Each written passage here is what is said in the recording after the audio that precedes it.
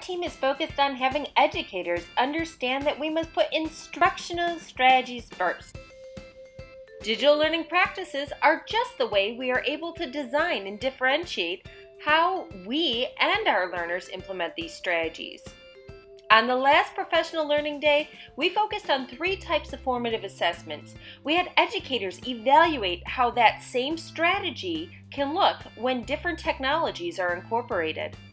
I'm excited to use Explain Everything with my students to have them be able to explain their thinking, record it in real time. We challenged educators not only to think about how to connect the strategy to their current work, but how digital practices can change the role of the learner. I'm going to use Sketch to check in with students after reading or writing mini lessons to make sure they understand the teaching point and how they're going to apply that into their own reading and writing. We structured our professional learning to model best practices, having our educators make their learning visible. We focused on helping teachers to find the value in different ways that they could implement each strategy to fit their learners' needs. We are going to use it to have the students explain their thinking on math problem solving. Overall, our teachers relish in the opportunity to design a formative assessment learning experience for their own classroom.